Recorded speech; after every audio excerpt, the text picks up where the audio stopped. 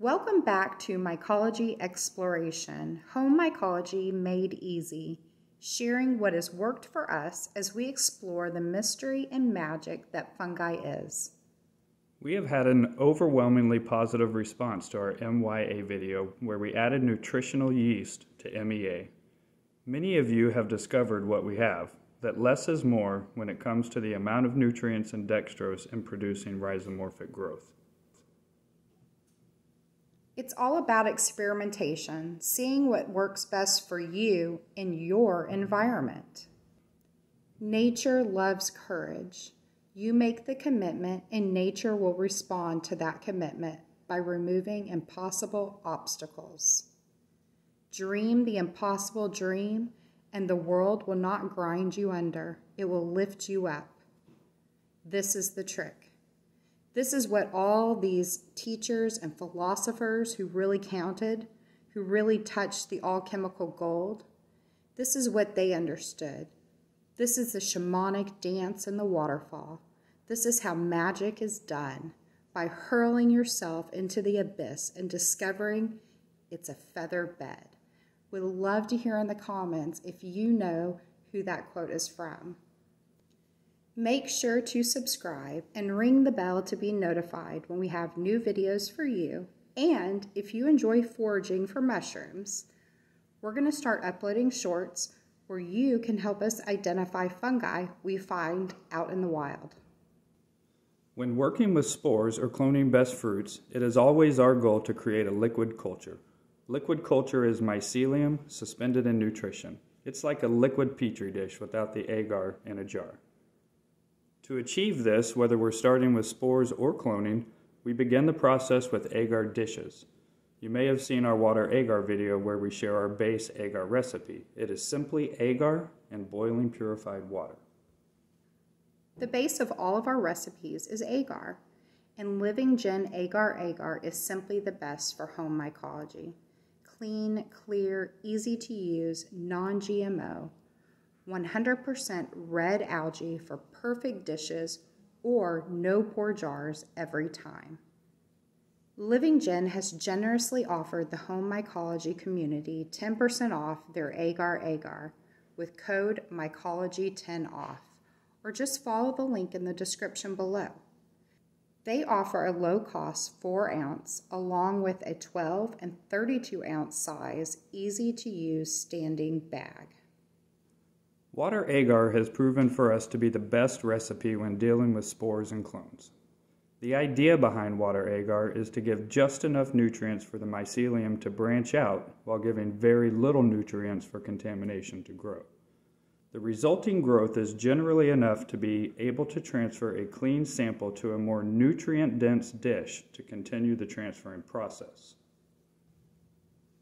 As this process evolves, you will add nutrients to further encourage rhizomorphic growth so you can clearly tell where the best entry points for transfers are occurring. We have discovered that less nutrients seem to be best when it comes to rhizomorphic growth. It seems that if you starve the mycelium, it really branches out to search for more nutrients, resulting in a branched look similar to a root system. The more nutrients you add, it seems to spread out in a more fluffy tomentose style, eating on all the abundance.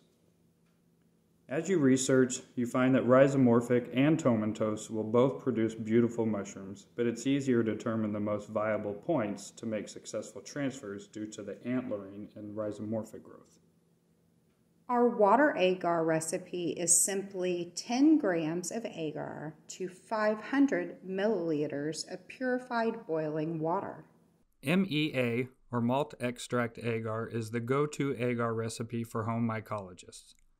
It provides the perfect adjustable recipe for growing out contaminant-free mycelium cultures. The great thing that we have discovered with malt extract is you can adjust the amount of nutrients and dextrose according to how much you want to feed your cultures. We started with the standard 10-gram agar, 10-gram malt extract per 500 milliliters of purified water and definitely got quick tomentose growth, but it was hard to determine what was good mycelium and what was possible contamination. We have since come up with a standard MEA recipe that works to promote the onset of rhizomorphic growth while reducing the chance of contamination by using a 10-gram agar, 7.5-gram malt extract to 500 milliliters of purified water. Through much research, we found that adjusting levels of nutrients really changed the growth to a more rhizomorphic pattern. When we dialed back the malt extract a little, the mycelium seemed to stretch out, searching for nutrients while containing and/or eliminating any contamination. When cloning or working with spores, we have found water agar to be the best recipe to start with. We then transferred to MEA plates, then a final transfer to MYA gives us the rhizomorphic growth we desire. There seems to be some confusion around malt extract and light malt extract. There are various malt extracts including light, amber, extra light, pilsen, wheat, rye, and even dark extracts which are used for brewing various styles of beer.